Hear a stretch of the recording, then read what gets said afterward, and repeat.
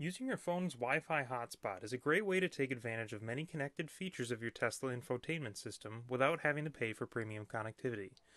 Today I'm going to show you how to automate the hotspot connection process so you can enjoy these features without ever taking your phone out of your pocket.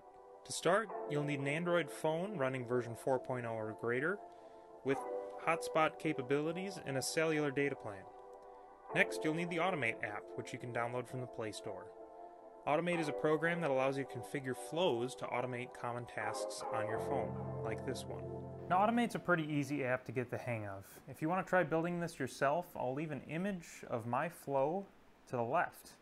Alternatively, I'll drop a link to the flow below the like button if you want to try downloading it and importing it. I'll show you how to do that here. Let's click on that link, and then you'll get an option to open that FLO file in Automate. We'll do that now, hit import, accept the terms and conditions, and here we are, already presented with the option to start the flow. We want to give it the privilege to connect to nearby devices. We're going to allow it to modify system settings because it has to be able to do that to turn on the hotspot. We're going to ignore app hibernation, so this always runs in the background, and then we're also going to ignore battery optimizations. The final thing we want to do before we start the flow is go ahead and hit edit, click on the flow icon, and then find the Bluetooth icon here. We're going to need to change this device address to match the address of your vehicle, unique to your Tesla. You can specify it in the box, or you can also pick the device from your Bluetooth settings menu. You'll also have to adjust this setting or copy the Bluetooth icon from earlier for the block that will turn off Wi-Fi if that Bluetooth isn't connected. Alright, so now that we made those changes, let's go back to the main menu and hit start. You can see the log files are showing up there. Another setting you'll probably want to change is to have the Automate app and the flow automatically start every time you reboot your phone. This way it's truly a set it and forget it. We'll hit the hamburger menu, go settings, and select run on system startup. The next step is to go into your car, into the settings mode, go up here to the top right, and turn on your Wi-Fi. Now I've already paired my phone with the car, so as soon as I do that it connects. And what you want to make sure is checked is remain connected and drive. Now let's do a demo and see what this looks like when we approach the vehicle. Alright, I have my Automate app open right now. I'm going to hit start on the flow. And the log has begun.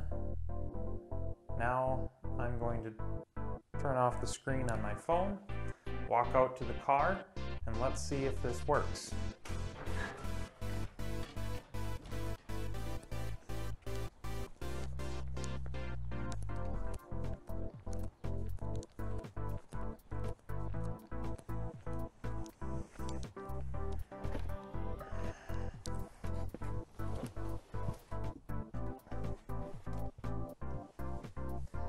Alright, so now that I'm in the car, we don't see anything on the screen yet to indicate that the Wi-Fi is on.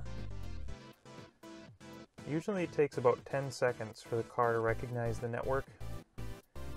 If I were to switch it and drive right now, it's not likely that it would end up making a connection, because as soon as you switch it to drive and the Wi-Fi isn't connected, then it won't end up making a connection.